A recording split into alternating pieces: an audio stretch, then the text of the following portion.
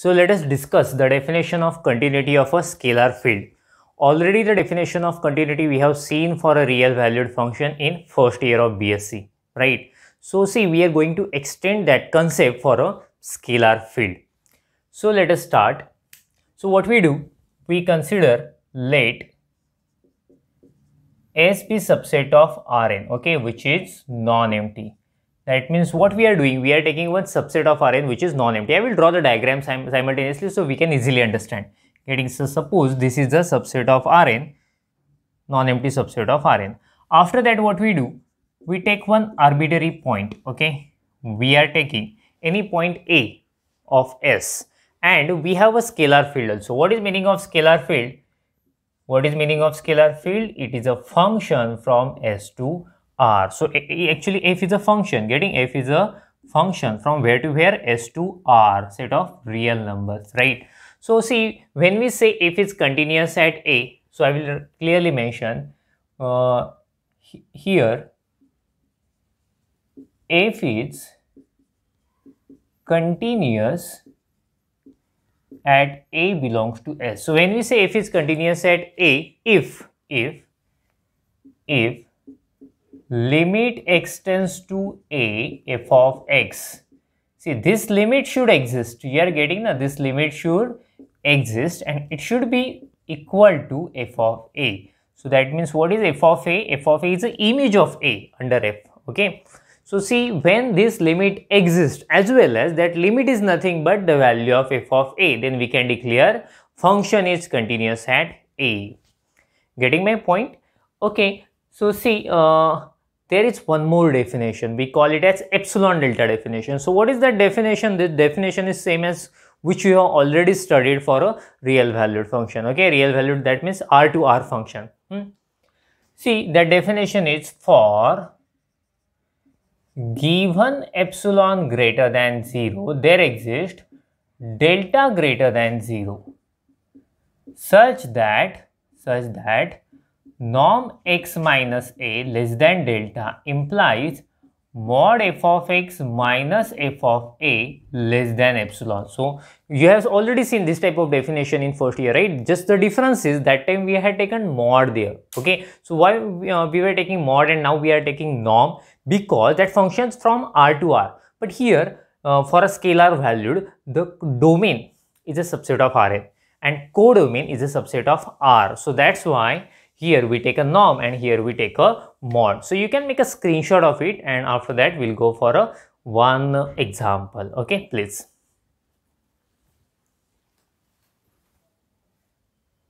Okay, so in this example, we have a function and we have to discuss the function is continuous at 0, 0 or not, okay. So see, this is definition of f, okay, and it is 0 otherwise. That means when xy is equal to 0, 0, we have f of xy is 0. So I will clearly mention here f of 0, 0 is equal to 0. See what I am going to do, I am going to take a help of epsilon delta definition. So in case of epsilon delta definition, initially we take some epsilon and we try to find a delta in terms of epsilon or any fixed delta which will work, which will satisfy the definition, okay. So let us start with one epsilon. So let epsilon greater than 0 be given, okay. So I am taking any arbitrary epsilon and what we have to do, I will mention here, we have to find delta greater than 0, right, such that which will satisfy this condition. The condition is norm xy minus 0, 0 less than delta implies mod f of xy minus f of 0, 0 less than epsilon, okay. That means we have to select delta and our choice of delta should satisfy this condition, okay. So let us try to find out the value of this mod and after that we will decide which delta we have to take. So consider, I am starting with that mod f of xy minus f of 0, 0, right. So mod f of xy, yes, this definition of f of xy, let us use it here. So xy x square minus y square divided by x square plus y square. F of 0, 0. Yes, f of 0, 0 is 0. So simply I will put there. So minus 0. But you know that when you subtract 0 from any number, so you will have a same number. So that's why x square minus y square upon x square plus y square. So do you know that thing? That means when we have a numerator, denominator, and when we take a mod, easily we can take separate mod. So what will I do? I will take a mod of numerator and I will take mod of denominator. So here mod x, mod y, mod x square minus y square divided by. So here we have to take mod of denominator also. But see, in case of denominator, we have a x square y square. Square cannot be negatives. Getting now? So that's why there are no chances of getting these negative numbers at denominator. So those are always greater than or equal to 0 or greater than 0. Okay. So see, x square plus y square, simply I will write, since square we have, cannot be negative. So let us go further. So this is equal to mod x, mod y. A small adjustment I am going to do. That adjustment is, see, I am expressing it this way, x square plus minus y square. Okay, denominator is same. Have you understood what I have done? I have simply adjusted that minus sign. I have written plus sign there and I have taken minus sign inside. Okay. So there is one property of mod, that is mod a plus b less than or equal to mod a plus mod b. That means when we wish to take separate mods, so that time there are chances of getting increased value. Getting? So that's why when you take a separate mod, so you will have less than or equal to mod x, mod y, and mod x square plus mod minus y square divided by x square plus y square, because of this result. This is equal to mod x, mod y. See, square is there, cannot be negative, so there is no use of mod. Simply I will write x square. There is minus sign outside, I know minus sign outside, but because of mod it will get cancelled and y square cannot be negative. So that's why here I am writing y square. In denominator I will not change anything. Okay, x square plus y square. So tell me, can we cancel anything? Yeah, obviously that x square plus y plus y square we can easily cancel, and therefore we get finally it is equal to mod x into mod y. So therefore what is our conclusion? We started with this one, right? So we started with this term.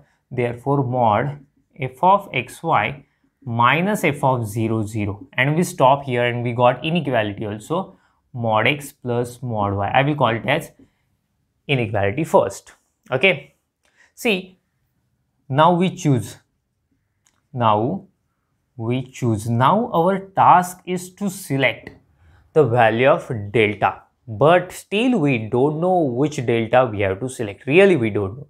So what will I do? I will skip this step. Okay, I will keep as it is and I will go further. After solving 6 steps, we will come to know which delta we have to select. Okay, and accordingly we will write that thing there. So let us start with, okay, we solved this part. Now I am going to solve this part. Okay, so let us consider. So consider norm xy minus 0, 0. Okay, so see, we are considering this is less than delta. Okay, this is less than delta. Actually, you have to make a screenshot of it, and after that we will go further, please. Okay, let us continue. So implies, see, you know how to do subtraction there. So both are elements of R2. So we will have norm xy less than delta. Since component wise subtraction, x minus 0 x, y minus 0 y. So after that we will use the definition of norm and we will find its value. So this is, by definition, it is square root of x square plus y square less than delta. To remove that square root, I will take square of both sides. So we will have x square plus y square less than delta square. Can you guess the next step? Since in each and every example we are doing the same. So that's why in previous last 2 or 3 videos we have done the same thing.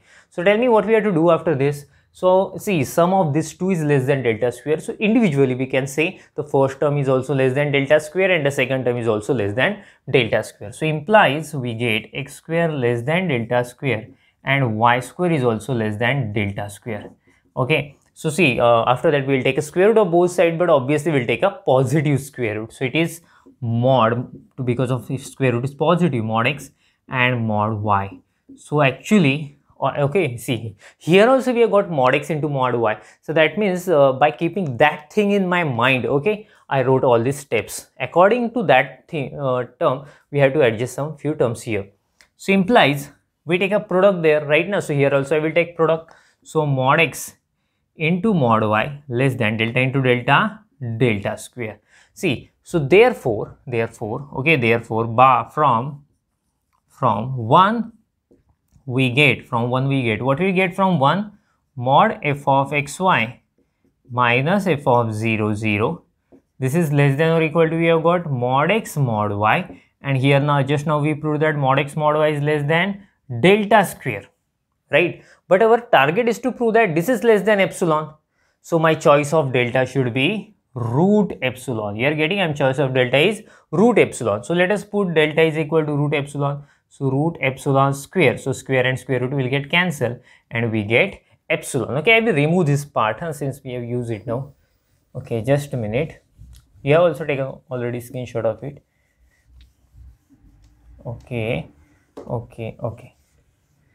See, I remove that part. So therefore we conclude that, okay, therefore we conclude, see, we started with this step, therefore norm xy minus 0, 0 less than delta implies, and finally we get mod f of xy minus f of 0, 0 less than epsilon. So that means epsilon delta definition is satisfied. Therefore we can declare given f is continuous at 0, 0. So therefore f is continuous at 0, 0. So in this way we finish the example. Make a screenshot of it and write your notes. Thank you. Bye.